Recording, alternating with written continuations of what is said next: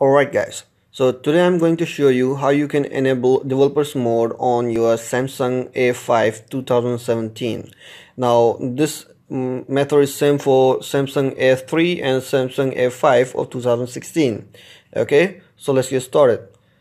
Go to your settings and then go to about devices, and then there you will see a software info. Tap on it. Now there you will see a build number.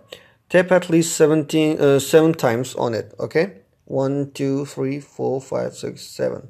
Now I already tapped it 7 times, so it's saying me that you are already a developer, but you have to at least tap 7 times, and then go back and back again, and at the very bottom you will be able to see the developers option.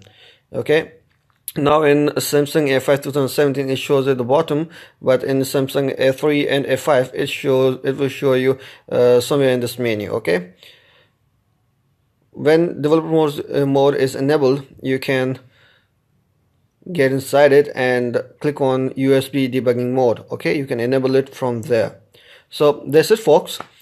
If you like my video, please subscribe my channel, like the video, share it as much as you can. Okay, so this is me signing out. Bye bye.